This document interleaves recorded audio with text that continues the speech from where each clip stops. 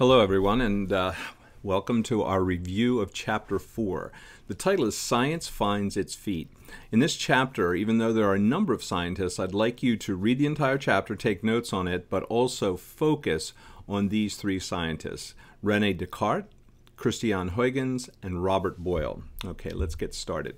I think there's a great opening sentence in Chapter 4, and that is, "Science is written in the language of mathematics," as Galileo realized. Gribbin points that out because the first scientist that they're going to profile is René Descartes, known for an amazing discovery in mathematics. And this is a diagram from Galileo's notebook where I know it's a little hard to read, but basically the math involved in some inertia experiments that he did in one of his notebooks from a rolling ball. René Descartes was an amazing mathematician, and his breakthrough discovery was one day, as the book describes, he was idly watching a fly circle in a room and realized that at any one point in time, that fly's position could be detailed, could be described in three numbers. We know it, and we've learned it as X, Y, and Z, but before René Descartes, no one had used Cartesian coordinates. That's why it's named Cartesian coordinates, after René Descartes. The next scientist that they talk about, they talk a lot more about Descartes, and please make sure you read through that.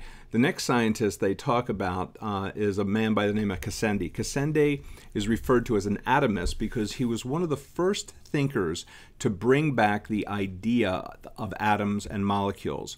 A lot of scientists before this time had a difficult time with the concept of what a vacuum is. Could there be space where there was nothing there? And there's a discussion of that in Chapter 4. And his name was Gassendi. The next scientist that you'll read about is Christian Huygens. Huygens did a lot of his pioneering work with light and with optics. Here's a portrait of him. He's from Holland. And to the right, as you can see, the Netherlands Bank has a picture of Huygens on their money. And they have a picture of the sun and the planets and the phases. He did a lot of work in astronomy. So Huygens was a mathematician, a physicist, and astronomer. One of the things that he worked on was something called an aerial telescope. All the parts of it are in the top part of that diagram from one of his books, and the bottom right shows you how it actually works. And imagine it's a large refracting telescope that doesn't have a tube. There's a lens up there at the top, and there's a lens at the bottom that Huygens is looking through. But this was called an aerial telescope and was a great leap forward for observing the sky. As a matter of fact, some of Huygens' work also led to the tradition in Holland of putting clocks in church towers. Now, this might not seem like a huge leap forward. However, this was the first time that the average person would know the time of day. The practice started in Holland with Huygens, but then spread throughout Europe and is still a tradition today. The next scientist that you'll come across is Robert Boyle, and the author Gribbin talks a lot about Robert Boyle's father, whose name was Richard Boyle, and the incredible life that he had, and what led to the upbringing and the affluence that Robert Boyle enjoyed so that he could dedicate his life to science. Many people regard Robert Boyle as the founder of modern chemistry, of the way that he looked at chemistry. He was also one of the main founders of the Royal Society. His assistant, Robert Hooke, we'll read about a little later, actually in the next chapter. And Boyle's law, many of you studied Boyle's law, the relationship between air pressure and air volume, came from much of the work that he did, or he discovered it. He also took a much more rigorous approach to chemistry. That's why he was considered a founder of chemistry.